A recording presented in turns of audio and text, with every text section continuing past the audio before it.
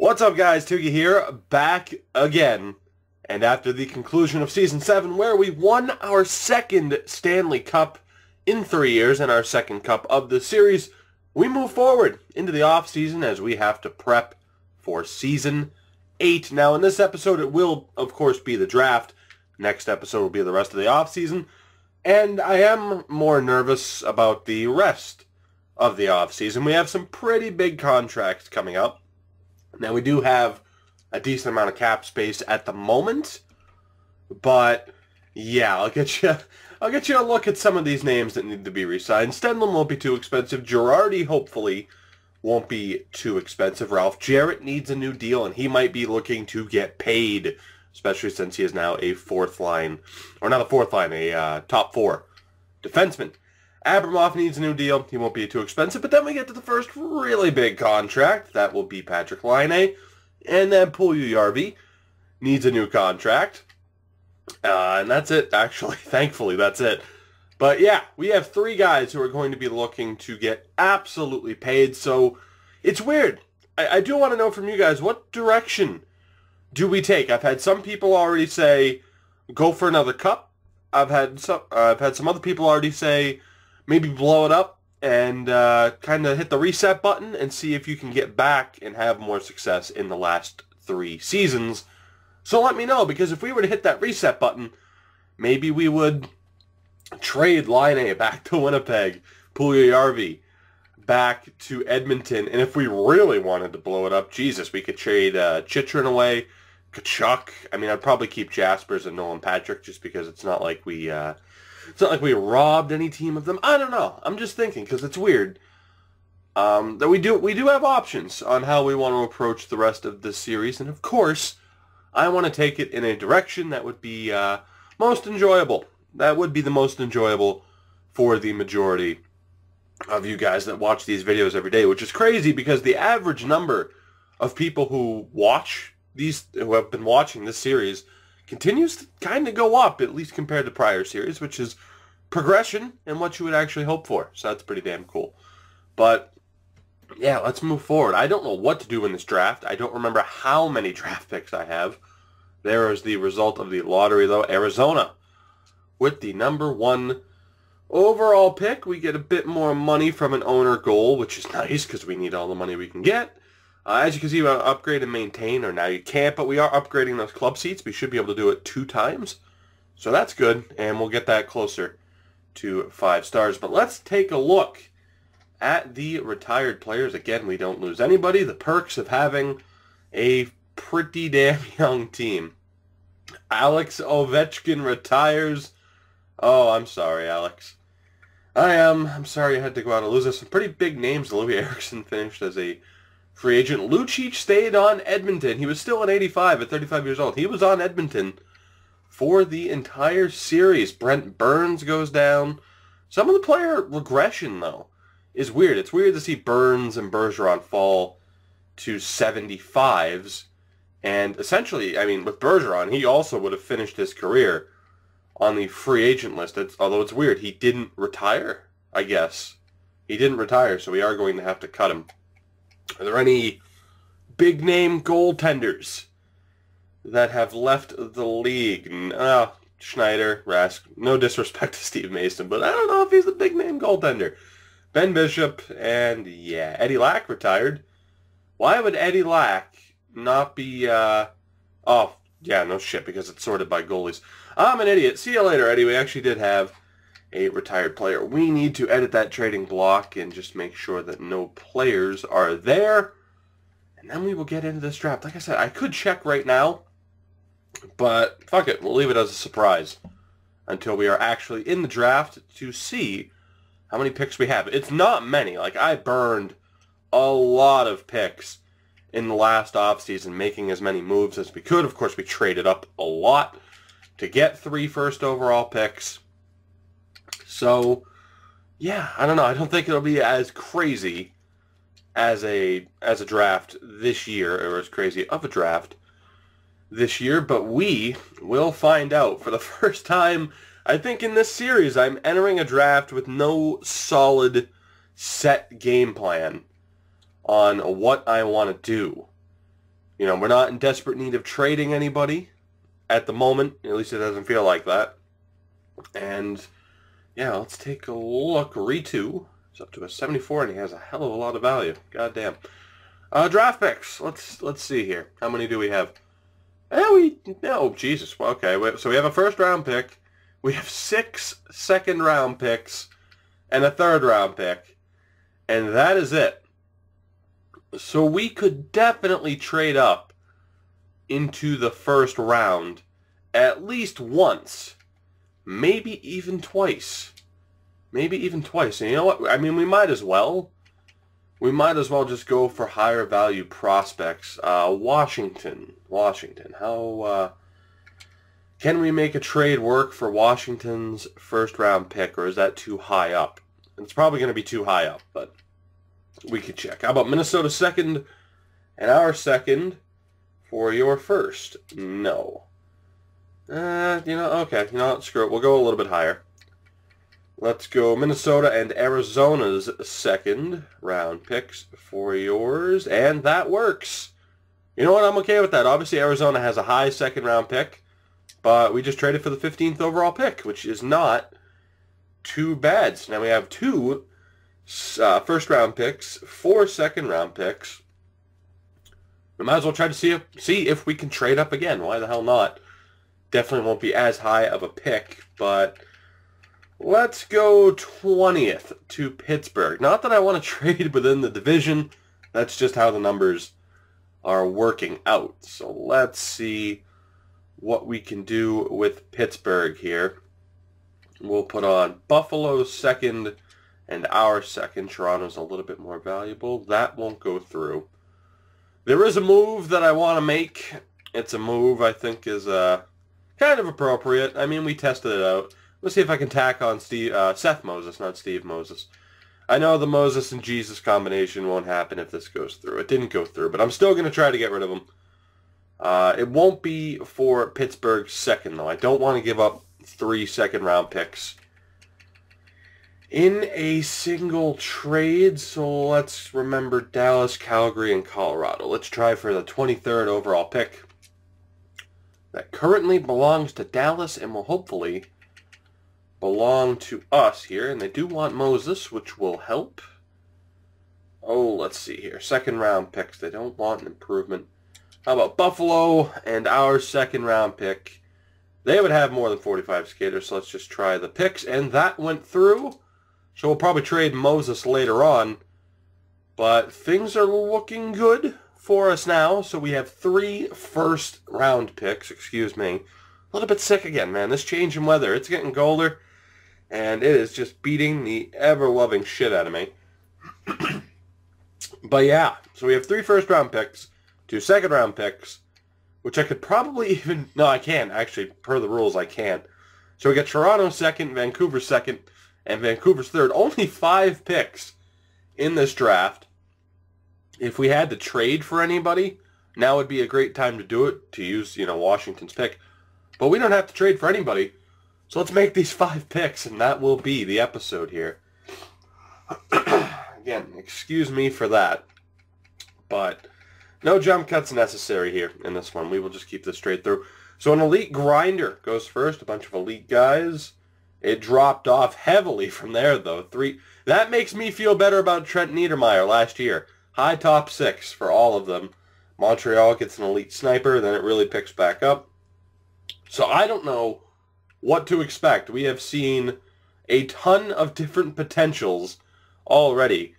So we could hit the jackpot here, or we could just absolutely screw it up. So we have someone with high 70 potential, high top 9, high bottom 6, high top 9, but then an exact top 4 defenseman, Colton Ripon. Colton Ripon, okay. So he's 19, all right. So it's either him or Bitts, maybe even Chara.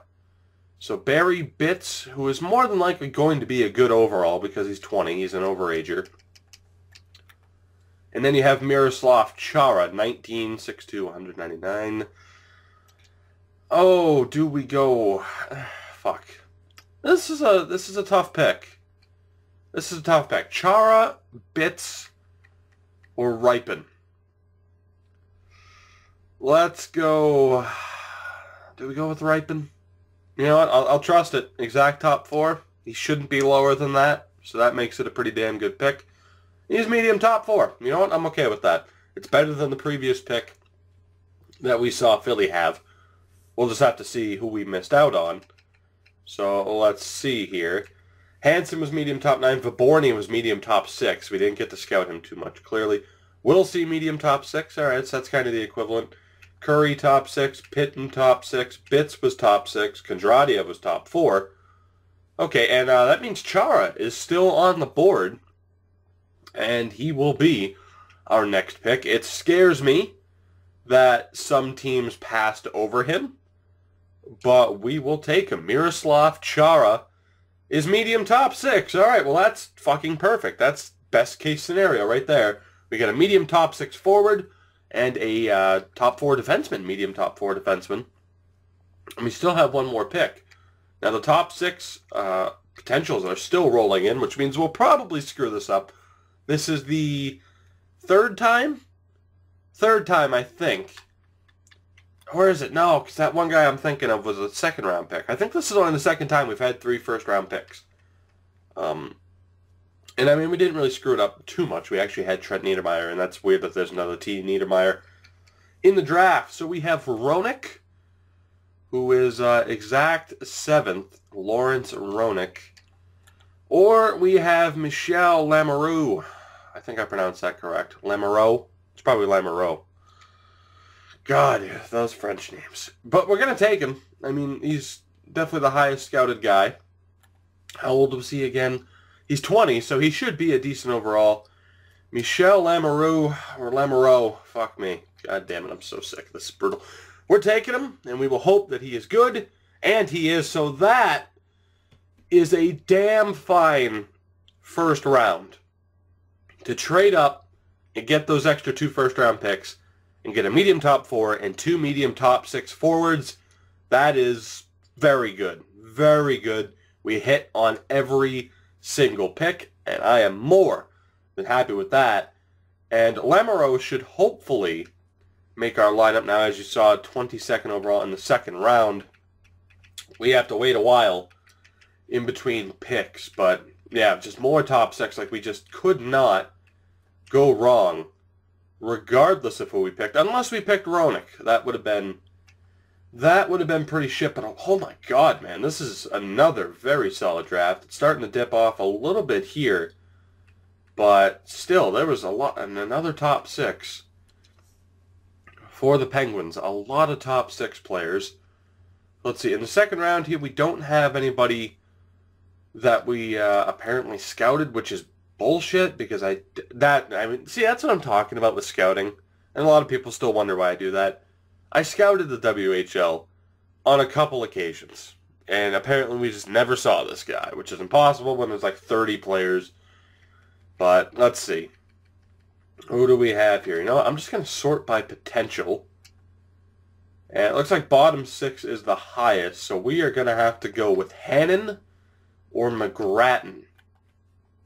So we have Joey Hannon, 19, and we have Bobby McGrattan, also 19. Boy, I think that's Polish.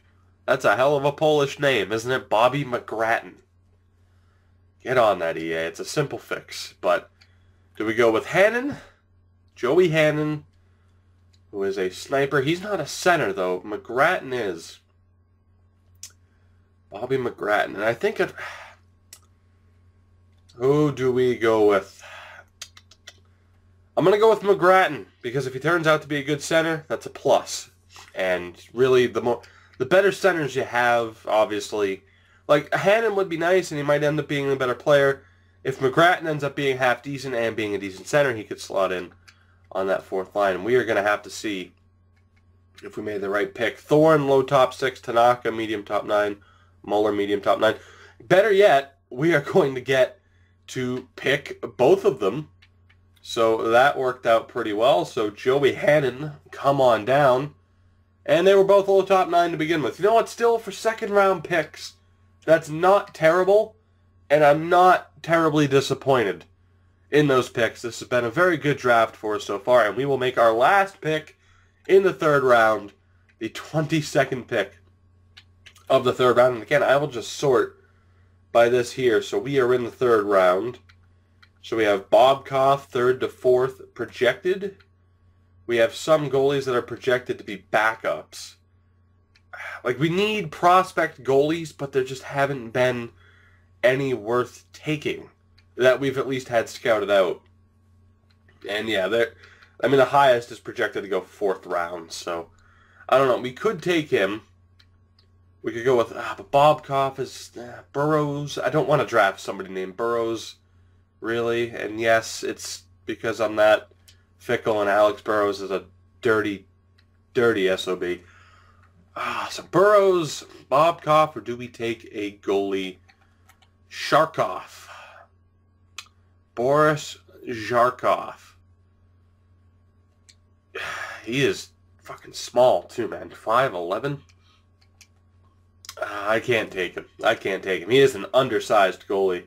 There's no doubt about that. So it's Maxim Bobkoff, who will probably end up being top 6 at 20 years old, or Jean Burrows. Jean Burrows or Bobkoff. And I'll go with Bobkoff. And hopefully he's better than high 7th D. And he's low top 6. So he wasn't much better, but that does conclude the draft for us. I want to go and look at certain values here. Certain overall, certain potentials, and get a quick look at these players. So let's see. We have Ripon, who is a 71 at 19 years old. That's not too bad. He wasn't CHL, was he? I already forgot if he was CHL or not. He is Canadian, so he might not be able to play in Cleveland next year, but that's not a terrible pick. Bobkoff is a 68 at 20 years old, so that's a little bit disappointing. That does it for that. Right wings, was there anybody? No. Left wings. Maxime Chara ends up being a 69 at 19 years old. Not terrible. Hannon also a 69 at 19 years old. Then for centers, Lamoureux is a 79 at 20 years old. Very nice. McGrattan's a 64. And those were our 5 picks, so not terrible. We had quite a few prospects, or, kind of like prospect picks, so to speak. Lamoureux is the only guy who is going to really be able to contend to get into the NHL lineup. He is for sure a lock to make it onto Cleveland next year. So overall, I am more than content with that draft, especially having traded up. I mean, it looks like it might have been worth, maybe keeping those second-round picks to get a little bit more depth, but to get the 3 picks we did in the first round is a very good bit of business on our part. But now we have to look forward to the next episode, where we have some more business to take care of, with the likes of, as you guys have seen, Patrick Laine needing a new contract, Puljujärvi needing a new contract. The benefit, though, is that they are restricted free agents. So I'm still kind of in the middle. Not really sure what we should do. We have $10 million to spend. We'll have even more, I am quite sure, once we start cutting contracts. But let me know for sure. What do we do? And actually, is there anybody else? I knew there were other people in the system. God damn it. Tambellini, Donovan, Peters, Lutzer. Oh, fuck. All right, Lutzer also needs a new deal, as does Lowry. Okay, well, our situation just got even worse. We do have projected $35 million in cap space, but Lutzer needs a new deal. Puljujärvi needs a new deal. Girardi, Stenlund, Laine, Jarrett, we have some business to take care of in the next episode. Let me know, though. Do we just go business as usual and try to sign all of these players? Or do we just make the absolutely insane move of trying to sign... Actually, then again, if we try to sign these players and then trade them away... You know what, guys? Fuck it. Put my foot down. I think we will just go business as usual and try to win another cup. the rosters are very close to being done. I'm not going to put a date on it, but I am hoping that by the start of next week that we will be good to go.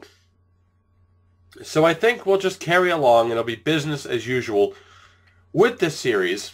And if we, dare I say, win the Cup next year, maybe we'll end the series a little bit early. So I think in the next episode it will be business as usual, and we will try to sign as many of our big name free agents in that episode. Until then, guys, I hope you did enjoy this one. Again, I am sorry for being just sick as hell, but like I said, the weather changing, it's just beating the shit out of me. But as always, if you did enjoy this episode, of course, make sure to support my channel in any way you deem necessary, and I will see you guys, as I try to avoid a voice crack, I will see you guys in the next one.